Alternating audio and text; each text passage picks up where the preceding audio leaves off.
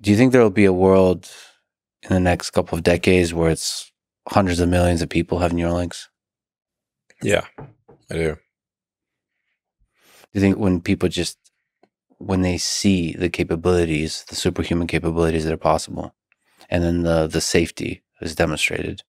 Yeah, if it's extremely safe, and you have and you can have superhuman abilities, and let's say you can upload your memories, so you wouldn't lose memories, then I think probably a lot of people would choose to have it. It would supersede the cell phone, for example. I mean, it's the biggest problem that a phone has is trying to figure out what you want. So that's why you've got autocomplete, and you've got output, which is all the pixels on the screen. But from the perspective of the human, the output is so friggin' slow. Desktop or phone is desperately just trying to understand what you want. And there's an eternity between every keystroke from a computer standpoint. Yeah. So the computer's talking to a tree, a slow moving tree that's trying to swipe. Yeah.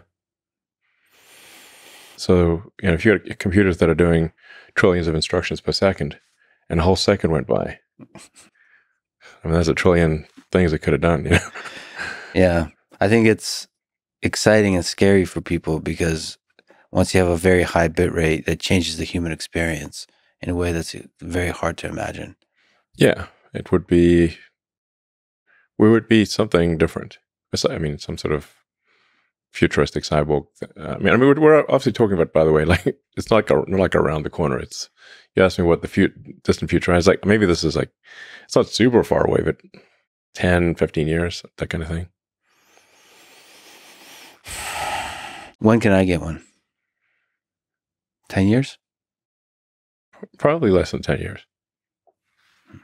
Depends what you want to do, Hey, if I can get like 1,000 BPS. 1,000 BPS. And it's safe, and I can just interact with the computer while laying back and eating Cheetos. I don't eat Cheetos. There's certain aspects of human-computer interaction when done more efficiently and more enjoyably are like worth it. Well, we feel pretty confident that I think maybe within the next year or two that someone with a Neuralink implant will be able to outperform a pro gamer. Nice. Because the reaction time would be faster.